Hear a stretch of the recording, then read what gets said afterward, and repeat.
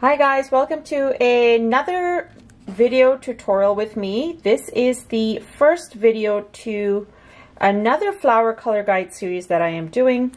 For those of you who've missed it, I previously did a flower color guide series where each video touched on a certain flower, and then at the end we sort of put everything together and created our own little bouquet. So I'll have the link to that below, so if you're interested you can check that out. And this is the second series based off the flower color guide. I will be doing the rest of this series on my Baohong paper sketch pad, I guess, watercolor sketch pad. There we go, watercolor pad. It's fabulous. I love how the paper works, and I think this would be great to do it for these series.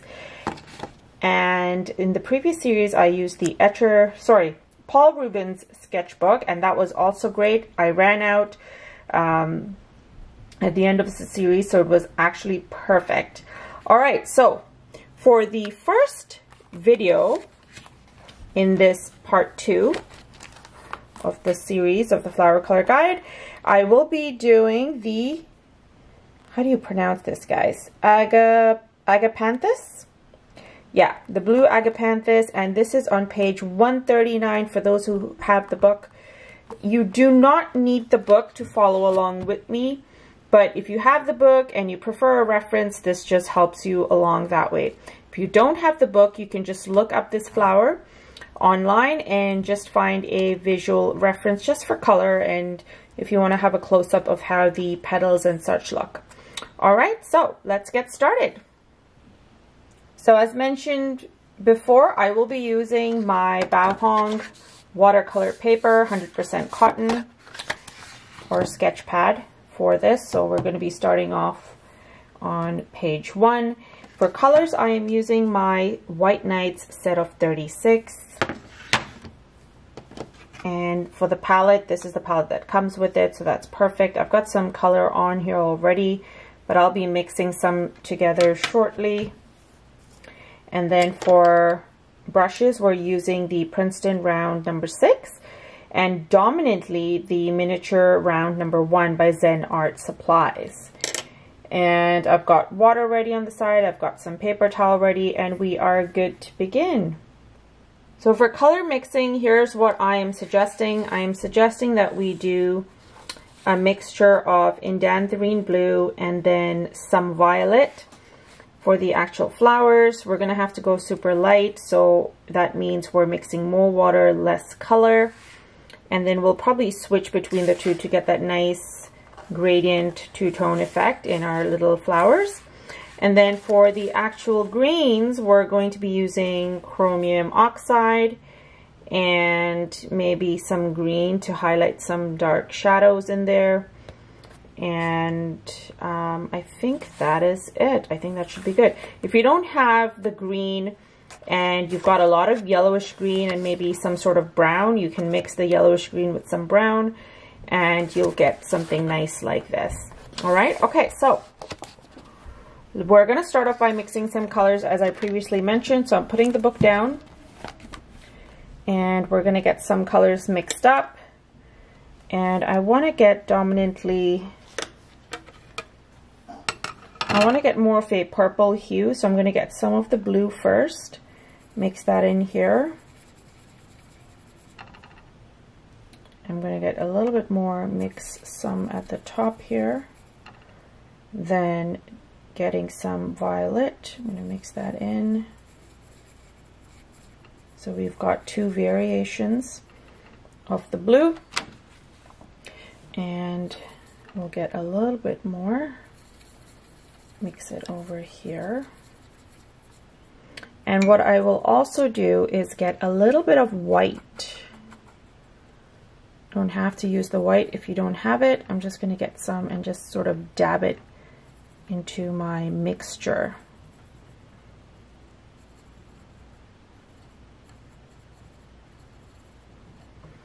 All right, great. So we are ready to start. Now, I'm going to bring back the book so we can talk about some of the strokes that we need to be doing. And I will be doing a little bit of practice, so get a practice sheet, guys. And we're going to do a little bit of practice to get used to the brush and the strokes that we need to create these individual flowers. Once we have these individual flowers, we can just go right ahead and add the green stems to it and then the main stem, and we're pretty much done. So here we go. So I've got some color on my brush already, and what I am going to do is, using the tip of my brush, you got to make sure you don't have too much water on your brush, so it's got to be nice and pointed at the end. And we're going to start doing these little flowers by doing the petals and pulling it downward. And dipping the tip of my brush in water, I'm going to go ahead and do another petal and pull it inward, like downward, sorry. Dipping again, bringing another one. And then obviously the one to the side, one more here.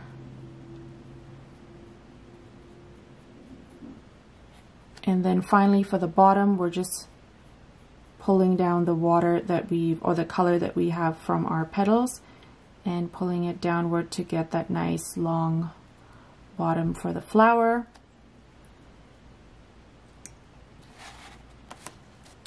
And then for the green, I'm just going to rush into this green really quickly, because what we want happening is, while this is damp, to get some green at the bottom. And then that's going to be the tiny little stem for it. So just grazing the tip of your brush, and you're just kind of lightly grazing like this. So there'll be a ton of them. Okay, this is way too short, but I'm just kind of showing you the technique before we actually begin. But lightly grazing. So maybe just take a sheet like I mentioned and practice getting these nice thins using just the tip of your brush and getting some nice stems happening. Okay, so that's one thing to practice, but then also practice the strokes. I was trying to find the word. The strokes that'll give us the flower that we're looking for, right? And again, as I mentioned, I would like to add some blue to the mix over here. I just use purple or violet, the violet blue indanthrine mix over here, but it would be nice to alternate.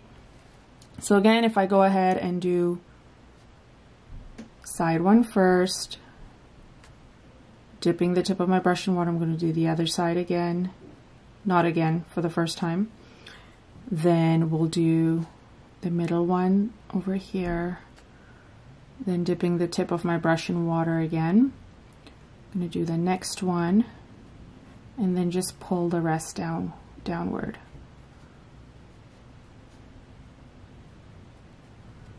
So they don't have to look perfect. You just need to get your practice in when it comes to how these petals are painted. And then there's some petals that are just going to be pretty much just closed up, so you don't have to do too much again. Add a little bit of purple into the mix, or violet, just to kind of get that nice variation and gradient effect. That's always pretty. And so if you want one of the flowers to just sort of face upward, maybe not all of them are facing directly up, but you know, like you can see the inside of the flower is what I'm trying to say. What I would do is, like a regular flower that we paint, using the tip, pressing down, getting a little bit of another color, doing another one on the side and another, and just kind of going around till we've got 1, 2, 3, 6, till we've got 6 of these guys all around. Okay, leave a little bit of white space and just, yeah, allow this flower to bloom nicely as you paint it on your sheet. Okay, so fairly easy. And what we're gonna try and do once we start painting is try and get looser versions of these. Like I've shown you how to create these flowers using the basic strokes. And now we're going to put it together and make them loose so that when we do a whole bunch of them, we're not sitting there toiling away for several minutes at a time. All right, so I'm going to pause this and you guys can go ahead and practice, and then you can unpause once you're ready to start the flower with me. All right, so here we go. I've moved the color out of the way because I got my color on my palette already, so I don't really need that right away beside me, direct access beside me. So we're gonna go ahead and do this guy here. And I've got some of my pre-mixed color already from my palette, and we're gonna go ahead and start this on a lighter scale. So I'm gonna start a couple of these flowers. And I'm also gonna leave some white space in between deliberately. I wanna make sure I've got some nice lights and darks kind of spread out for all of these, and then some background petals. So that's another way you could do this. And then just dipping to get some water. I'm gonna take the remaining water from the petals, pull it downward to get that nice light purpley bottom. We're going on, doing another one.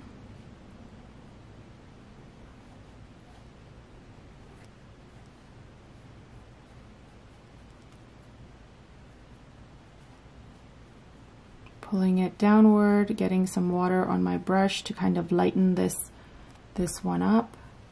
I'm gonna get more water, and let's do another one. This one, let's make it more, oops, added some of that over here, that's okay. This one I'm going to add, let's add it over here.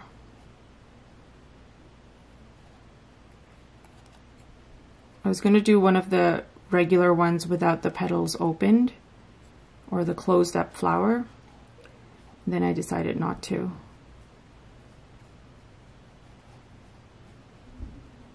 So there's another one. Let's do a couple more of these open guys, and then we can fill it up with the closed ones right after, so it's easier.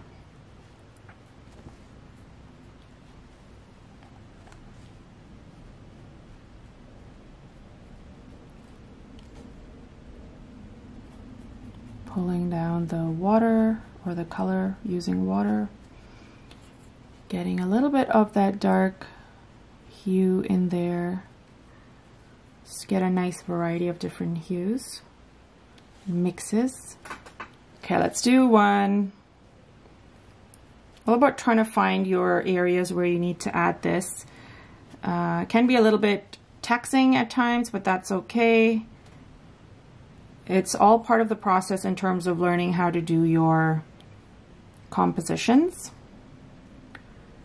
And yeah. So I'm gonna do, so I've done a couple that are just closed up. Let's do a couple here that are open.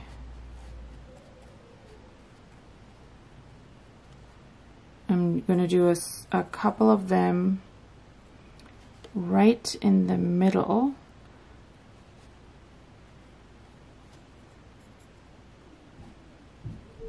And then a couple over here, just small ones that are kind of hanging around, buds.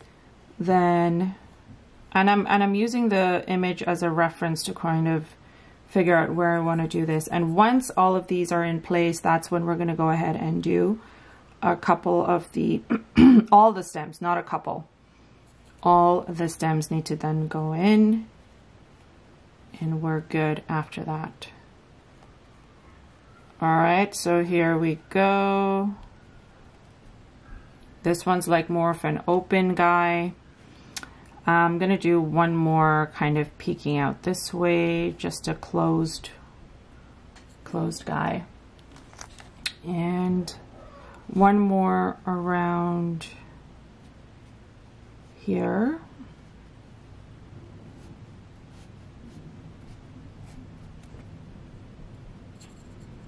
I'm getting a little bit of that blue now. Just gonna add some in there.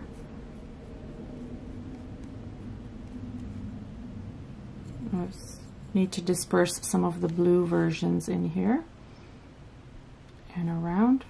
In between the purpley ones, that would be nice. So now you've got a good blend and mix of items with these different colors. I'm gonna add one over here next to this guy, the closed bud that we have.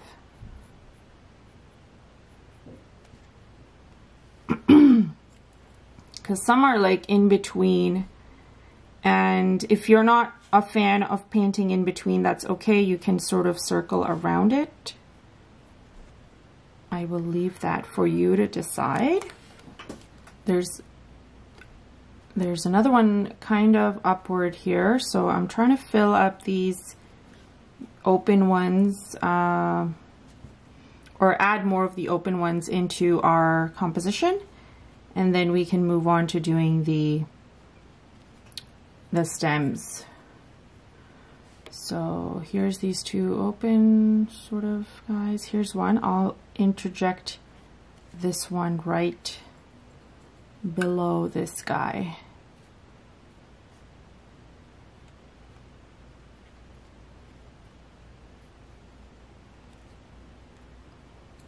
So we've got a nice gradient blend with that, and then adding some over here. All these ones are dried up already, so I'll just add one more of a closed one over here, and then perhaps one just kind of in between these guys. Okay, so now let's take this time to go ahead and get some of the green, and as I mentioned, either use the chromium oxide or use a mixture of yellowish green mixed with some brown, and making sure that your brush is nice and pointed. We're gonna go ahead and start attaching these stems. So we want the center, so I'm gonna start by getting a little bit of green at the bottom of each of these flowers. And let's get it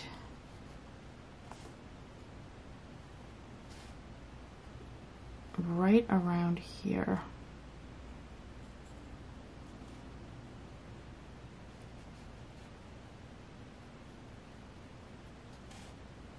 Now it's a little bit of like attaching, joining the dots almost, sort of game. Except there's no real dots, you're just attaching the stem to the center of the flower.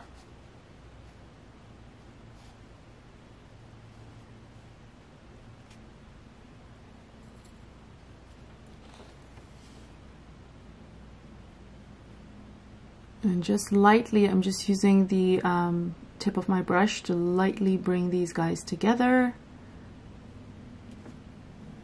and joining them in the center here.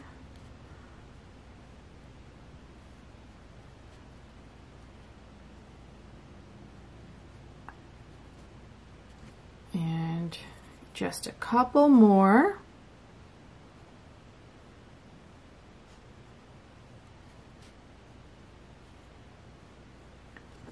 There's one there, and a couple over here.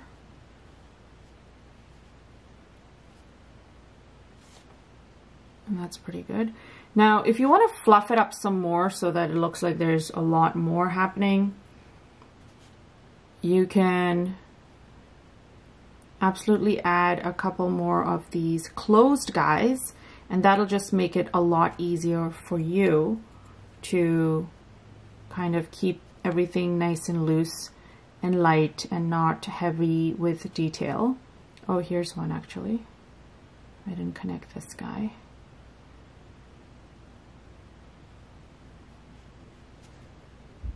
And that's that. Okay, so now from here we're going to move on and just quickly add the stem, and then I want to fill up the centers in between these guys just to make it fuller.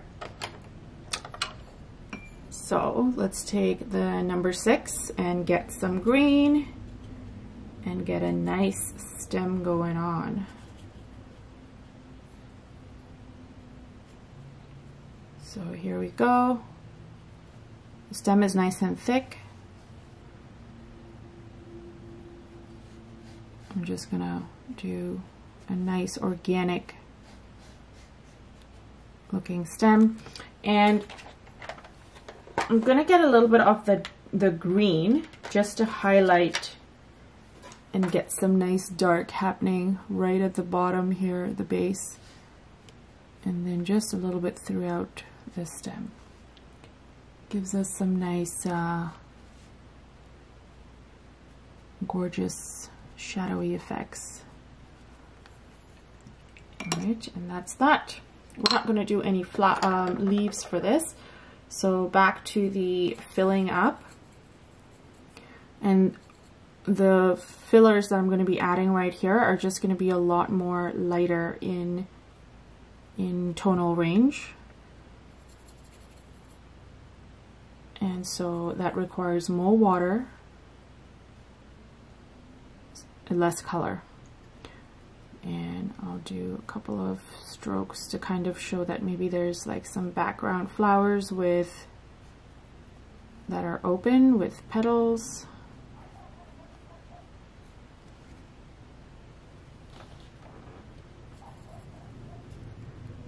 And then I'll do one more here.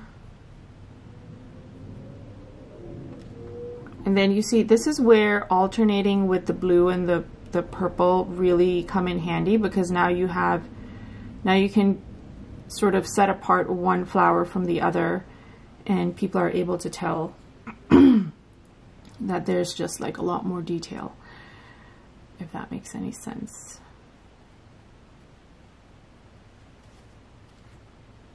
And then just towards the edges, if you just want to add some that kind of look like they're peeking out or slightly opening up.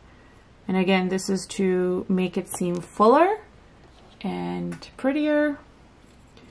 I will leave that up to you. Use your discretion and figure out where you would like to add these. Okay. I'm adding some, this is what I like to call fluffing.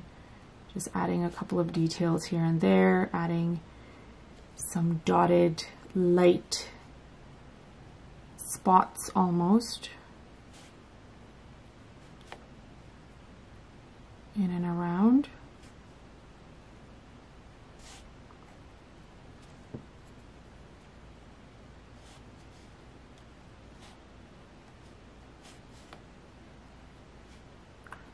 And then we're done.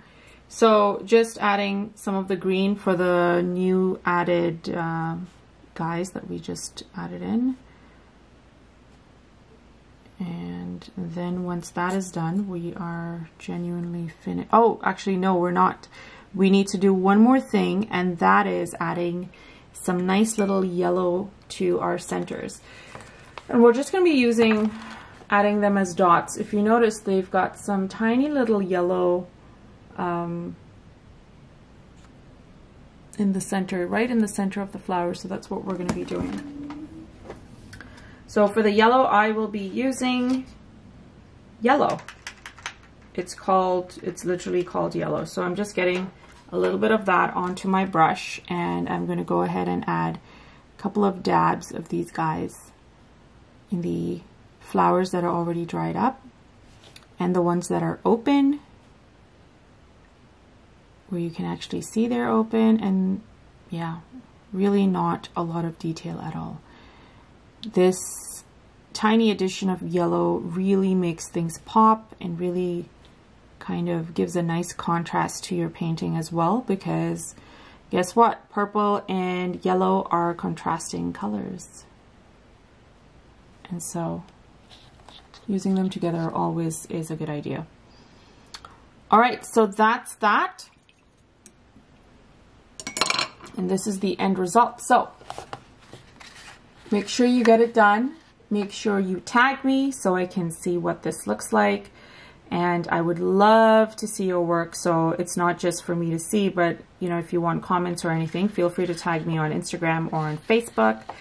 And if you found this video or these videos helpful, please do hit that like button and consider subscribing to the channel, as I put out videos on a weekly basis. All right, so stay tuned for the next one, or the next flower that we're going to be doing in part 2 of our flower color guide series. Thanks guys for watching, and we will chat soon. Bye.